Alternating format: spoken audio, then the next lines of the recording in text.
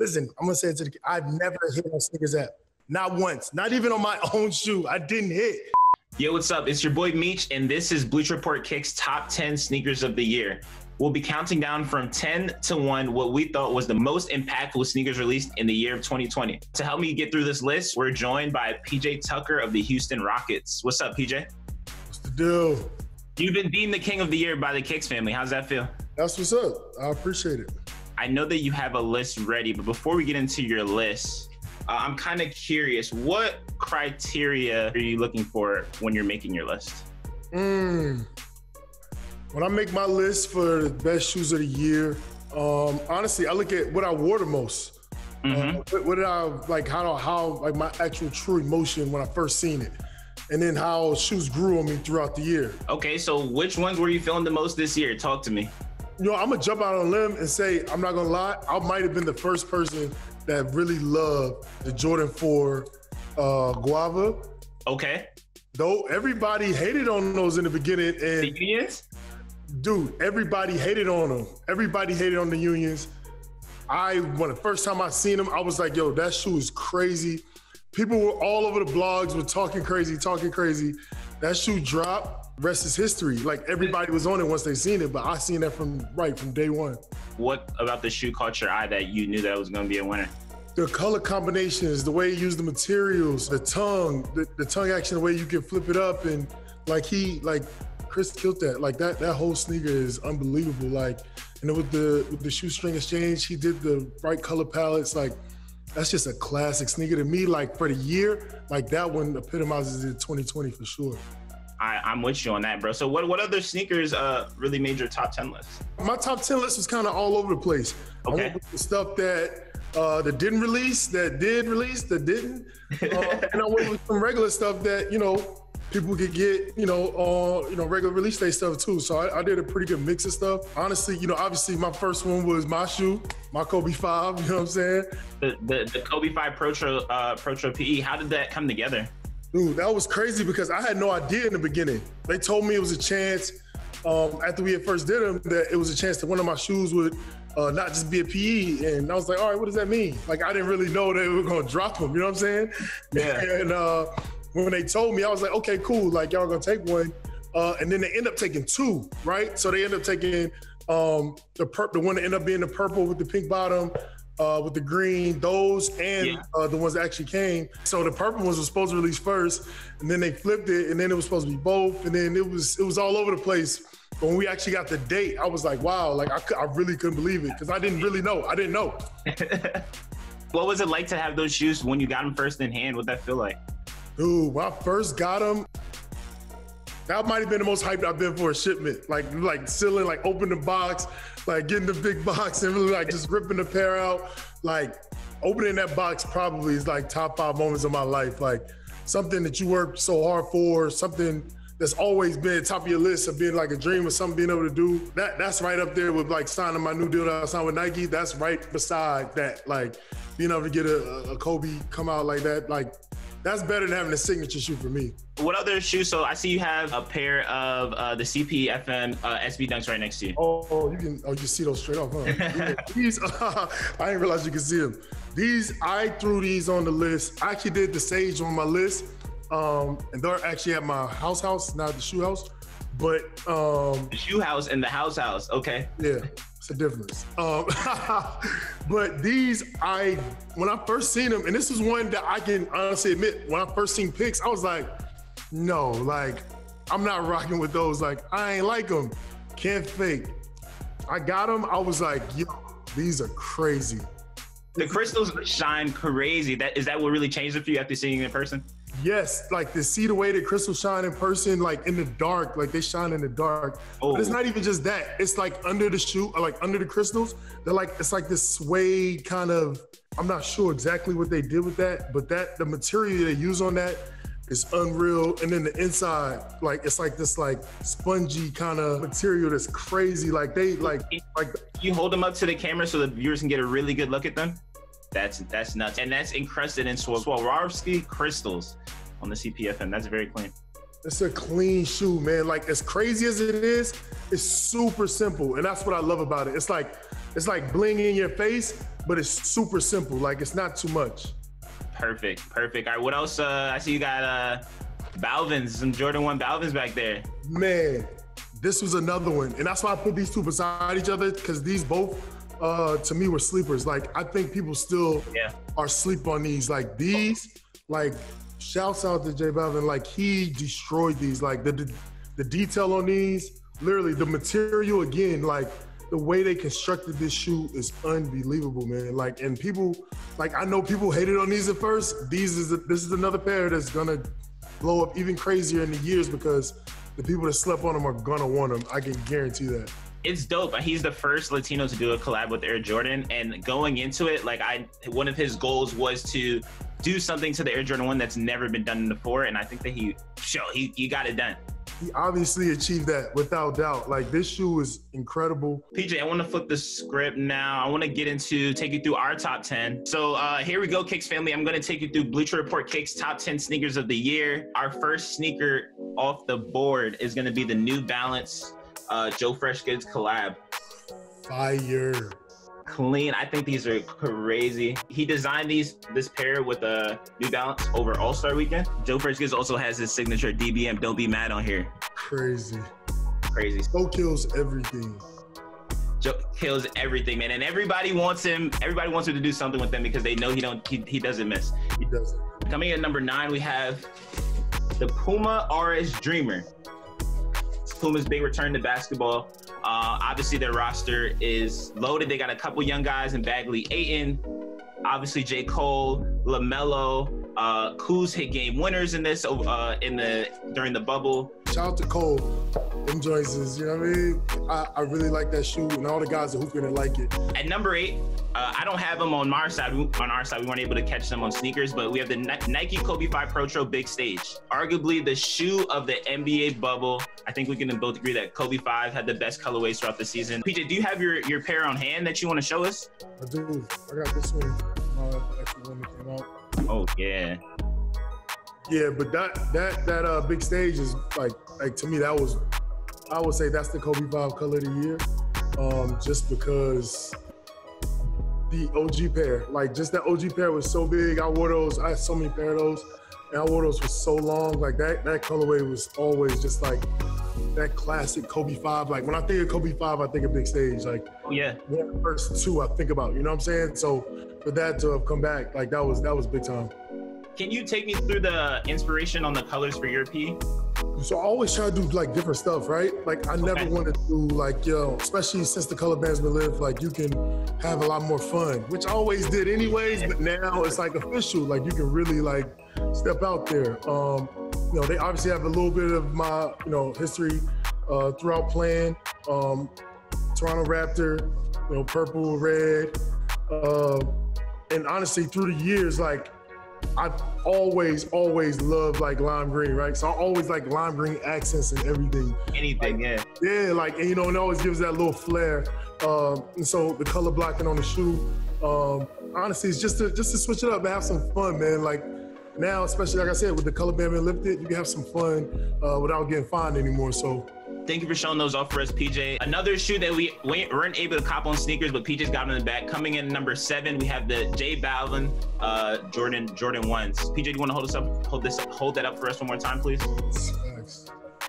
So at number 6, we got the Yeezy Quantum coming in number 6. Give a good look for you guys there. Well, these were shown during Chicago's All-Star Weekend, and they actually had people chasing after tanks with this shoe, which is nuts. I mean, Kanye and his people. Those tanks are fire, though. I can't. Tanks in the middle of the street, man. Like, come on. Fire. We can move on to the next one. So that's number 6, guys. Going into number 5, we have the Off-White Jordan 4. Off-White Jordan 4 for the women. Shout out to Virgil for finally getting a pair done for the women. I love the nude color on this. PJ, do you have a pair of these? Did they make a pair in your size? For sure. No, you have to get that sample. Those are, that pair is for sure, should be on everybody's list. Virgil destroyed those. And, you can't be mad at doing it for the ladies. Where does this fall on you as far as Off-White releases for the year? For the year, I think it's the second. To me, the Fire Red 5 is the first, but I think that one's second, though, for the year. Bleacher Report Kicks number 4 shoe of the year. We have the all-white Air Jordan 5. Ooh, you got the black ones over The black ones, yeah. What do you think with the red of the back? Why did you decide with the red? I just like the way he did the color palette, like that off kind of nude white. Like it just hit, man. It just hit with the black and red. Like it just hit for me. Like black sneakers, I don't love black shoes. I always want something with more color, something a little more happening. But I just think that I've always been a fan of the original white ones over the black ones anyway. So, okay. You know, the way he did those, I'm just with those. Going into number 3, our Bleacher Report Kicks number 3 sneaker of the year. PJ, we talked about these. We have the Union Air Jordan 4. Facts. The material, the colorways, he killed those. A lot of people were kind of skeptical when the 4s were coming out. Even though the 1s had done so well, we were confused. I mean, we saw the folded tongue, and we just didn't know how to feel at first, PJ, but they did their thing. People really hated on those, though. I couldn't believe it. Like, I literally wrote, like, fire signs, and people were going, it was so many comments going at me. I was like, yo, y'all keep that same type energy when they drop. Like, I already knew what time it was. All right, PJ, now we're moving into the top 2. I think we attribute the return of the dunk. It's got to be a tribute to Travis Scott. I mean, what he's done, you know, the number 2 sneaker of the year has got to be the Travis Scott dunks. I mean, come on, talk to me. Thanks. Come on, man. He talking about not missing. You don't miss. He doesn't miss. I actually had the Travis PlayStation on my list, but that, I mean, you can't, like, to really be able to deconstruct them, like, and do your own thing on your own shoe. I love the idea of that. I love how everybody, even Virgil, you can cut out the circles and, you know, you can get a little knife and be able to do your own thing and customize them how you like them. I love that. It gives everybody to have some personality in their own shoes. So I love how Trav does that. And with the 290. So you're saying that you have his dunks on your list. Why did that make your list? I think we kind of passed on it because only 5 pairs dropped. I think, like, you know, the bandana textures on these, you know, Travis always comes with something new. So, like, we had to pick nice. This colorway, but why'd you go with the I respect it, but that PlayStation colorway, the color palettes, what he did with it to make it look, because it looked like a lot of people thought it was like a Jordan 1 low again. Yeah. The dunks, like, that's like for him to, like, be able to, like, blur the lines with those, and once you actually see them, then I think people will understand why I put them on there, because those are crazy. All right, so guys, that's number 2 right there, and then last but not least, our Bleacher Report Kicks top 10 sneaker of the year. Number 1, we have the Chunky Dunk SB. He said, yeah, PJ, what you think? Yeah, I love them. I mean, yeah, of course, I love them. Is this, did these make your list? No, I didn't put them on my list. Okay, why not? I thought the orange Grateful Dead was better. Personally, that's just my personal opinion for sure. So for us, and this coming in number 1, like, obviously the shoe is beautiful. Beautiful details around in the box is great too. But shout out to Ben & Jerry's for taking a lead in the social justice conversations, and, you know, literally just demanding people to dismantle white supremacy. That's a very big statement in a time where we needed leaders. For sure. Talk to me a little bit around, you know, the return of the SB. What are your thoughts on that? I'm super happy it's back, and that people are actually interested in it. A lot of OG guys and guys that are my age that have been around and been, you know, copying them since, you know, from the beginning.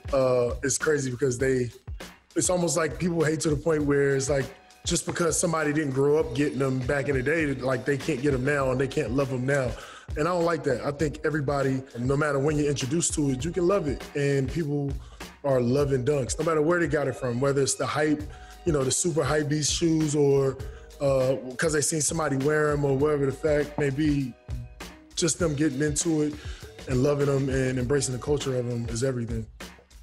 Is there anything that you want to see, any other SBs you want to see come back, or a direction you think that Nike SB should take going forward? I like how they're bringing new stuff, man. Like, I don't want the retro old stuff. Don't bring back the old classics. Don't Don't try to do another Paris. Don't try to do another London. Like, come up with something else. You know, let's do, let's do some more cities. Let's figure out some more colorways. It's a lot of super creative guys out here doing a lot of stuff. Let's see some new stuff. Like, I'm cool with retro and bringing stuff back, but let's see new stuff. I love seeing all the new stuff, though. Bleacher Report Kicks top 10 sneakers of the year. 10, New Balances collab with Joe Fresh Goods. Number 9, the Puma RS Dreamer. At number 8, the Nike Kobe 5 Pro Tro. PJ, if you want to hold your pair up. Beautiful. Coming in at number 7, the J Balvin Jordan 1. PJ's got him right behind him. PJ, if you could hold those up for me really quickly. Clean. The canvas on it is clean. The colors are crazy. Coming in at number 6, the Yeezy Quantum. Number 5, the Off-White Jordan 4. Coming in at number 4, we have the Off-White Jordan 5. Coming in at number 3, we have the Union Air Jordan 4. Number 2 is Travis Scott SB Dunks. Number 1, we have the Chunky Dunk SBs. All right, great. So PJ, you've seen our top 10. Yes. I want to see the rest of your top 10. Okay. Or hear the rest of your top 10. So talk to me. Okay. So I'll start with the ones I didn't bring with me. Okay. The Kith Air Force One. Friends and family? Facts. I'm a Air Force One. I'm an Air Force One guy since day one, since I was a kid, always. And Ronnie doesn't miss. He doesn't miss, and he did not miss with those. Those are crazy. How's your relationship with Ronnie? How'd you guys get started? Dude, I've been wearing Kith since I can remember, and through mutual friends. And I went to the show a couple years back with DJ Clark Kent. He introduced us, and it's been love ever since. That's the king of kicks in New York City, DJ Clark Kent, man. Not in New York City, trust me. It's not just New York. Period. Thanks. All right, what else we got? This is a pair that I don't think a lot of people would have had on theirs, but you gotta go with the beginnings pack. Like, I think people forgot about it during All-Star Weekend, but people went crazy for these. I'm a big fan of 85s. So I'm an 85 head. Like, I was born in 85. Like, this is my favorite shoe all time, hands down. If I see a pair of 85s anywhere, I'm copping them if they're 13 or 14. Like, I don't care. So I see you have the 85 OG pair, but where are the airships? The ships are next level. The black pair that just came out, that actually hooped in. That pair is crazy too. The bread pair. The bread pair to the airship? Oh, it's crazy. That's crazy too. You're talking about the band colorway, the OG band colorway. Yeah. That's clean. This pack is definitely top 10. And I think it's slept on. I don't think a lot of people are gonna have it on their list, but it definitely deserves to be on top 10 of the year for sure. I think that's a great pick. For sure, people slept on that. Well, are sleeping on it now. I also put the Reverse Skunk SB. Yeah, talk to me about the Reverse Skunks. The Reverse Skunks. So I got the Skunks when they first came out, like size 14 back then, which was impossible. I couldn't believe they did. I can imagine. That was a great pull for me back in the day, like to be able to get those. So I've always loved the Skunks, the colorway, the way they did it, like to keep it similar, but to switch it up a little bit, like those are fire. So I go from that to everybody's gonna have the Dior ones on there.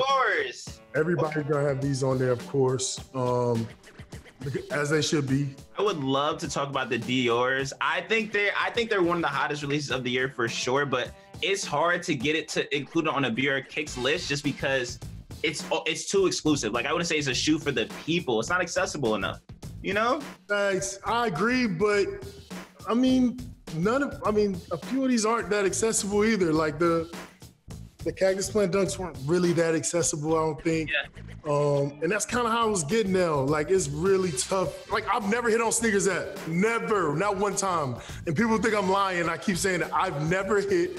Listen, I'm gonna say it I've never hit on Sneakers app. Not once. Not even on my own shoe. I didn't hit. I never do. So I feel your pain, guys. Trust me, I never hit. So, but I think that's how it's getting now, man. Everybody wants everything now. Even stuff you don't think's gonna sell out sells out so fast. It makes stuff really hard to be accessible. So I think it's kind of just where the game is. From what you've seen, you know, just being around a couple of your friends, like, are they all really big fans of the Dior release? I haven't heard anybody say they don't like the Dior release. I don't know anybody. Okay. Even, I mean, I know dudes on other brands is like, yo, like, they copped them just to, like, when I get done with my deal, I'm rocking them. Like, you know what I'm saying? You gotta, no way. Like, if you like sneakers, there's no way you don't like Jordan 1 Dior's. Like, there's no way. Okay, cool. Let's keep going through the rest of the list. What else we got? Then after that, so I had J Balvin. Yep. Grateful Dead. The Orange Grateful Dead. We talked about those. Orange Grateful Dead. Was it a specific reason that you chose the orange colorway over? Orange ones. I just like the orange ones. They're just my personal favorite.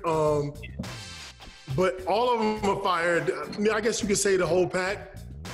Even though they didn't come together, even though you had to buy them separately, I got the green ones. The green colorway. Green ones I just have sitting right here. But I mean, I guess you could say the whole pack, even though they were separate. The orange was my favorite. I just like the orange the best. But my favorite thing is the little pocket on top. That's the stash. That's the dopest part to me. Like I seen that, I was like, yeah, that's fire. And I was wearing these in the bubble so I could put my hotel key in there. When I went to practice, like when I left.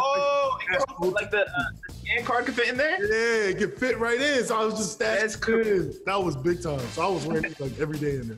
But my last one is, okay, we talking about accessibility and all that, and that's cool. But I'm sorry, I had to put them on there. It's impossible not to put them on there. The Shine Down Jordan 1s. Shine Down, that's crazy. Honestly, PJ, I don't know much about this pair right here. So the lead singer Shine Down wears Jordan. I don't know if you ever seen him. He wears Jordan 1s all the time. Yeah. He wears Jordan 1s all the time. And it's so dope because after I wore him, he hit me up. I was like, yo, like, he was like, it was super dope. The guys would have been me. It was super cool. But he wears Jordan 1s all the time. So I think it was just like an organic relationship. And they let him make a pair, man. And I know, like, people say they look like the No Photos, but it's not even close. Like, this yellow is not the same yellow. It's like more of an orange. Yeah, it reminds me more of the shattered backboard. It's more of that type of orange than the actual yellow. So it's like, I love how he did a different color, but it's just the colorway is super dope, man. Do you plan to hoop in the Shine Downs? I plan to hoop in everything I got, so these any different. Okay. I just gotta get the right, the right jersey, it's just gotta be right. You know what I'm saying? I loved your top 10. I thought you had a mix of super hype stuff and then things that you cared about just as a sneaker connoisseur. But what is your 2020 shoe of the year? Ooh, that is so tough. That is really tough. For it to be sneaker of the year, it's gotta be something that I think everybody kind of like. It's like the majority. Like it's gotta be one of those ones that everybody love. That gets love all around the board, and it's just like one of those must cops. The Air Max 1, the orange Air Max 1, man, I wear those probably more than any shoe this year. And it didn't make my top 10, but when you talk about like shoe of the year, it's something like that. It's classic. When it drops, it's gonna sell out. Like it ain't gonna be on that long, even though they come out with a ton of pair. It's just one of those shoes. And I think Air Max 1s with Jordan 1s are the two best shoes ever made. So for sure. For me, it's the Air Max 1, the orange or the white green, either one. Kicks family, that's a wrap. We took you through our top 10. It's been your boy Meech here. PJ Tucker.